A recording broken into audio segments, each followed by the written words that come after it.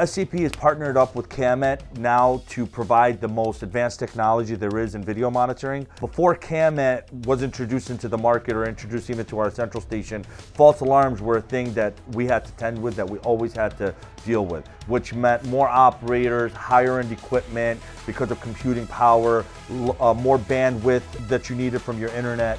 Now with CAMET, because of the reduction of the false alarms and highly accurate detections that they provide, we're able to provide you with a much higher level of service. The reason being is because now operators can really target specific detections that come in instead of sifting through multiple detections and trying to find one that's real as opposed to a false alarm. So when you're getting 98% accurate signals out of 100, that means there's always something going on.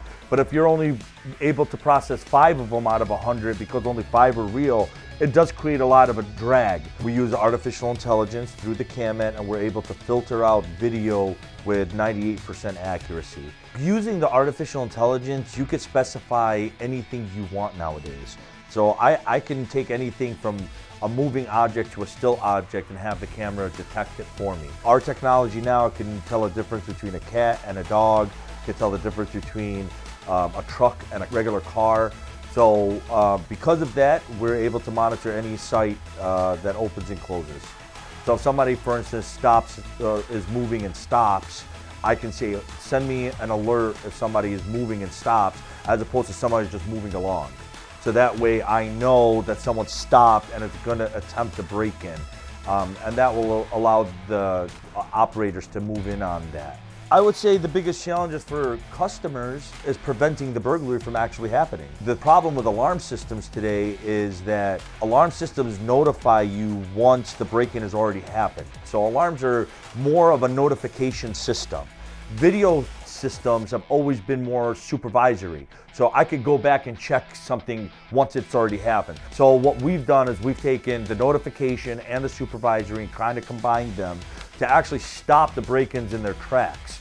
This now allows us, if someone is approaching a building while they're still outside, before they're able to actually commit the break-in, sends us a signal. Our operators can then instantly see it, and we have a sound system, an audio system, where we actually talk down to the burglars and scare them away from the building.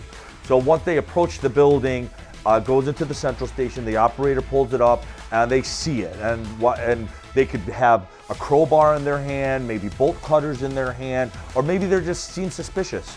The operator would get on their speaker and talk to them and let them know that the business is closed and they need to vacate the premises immediately.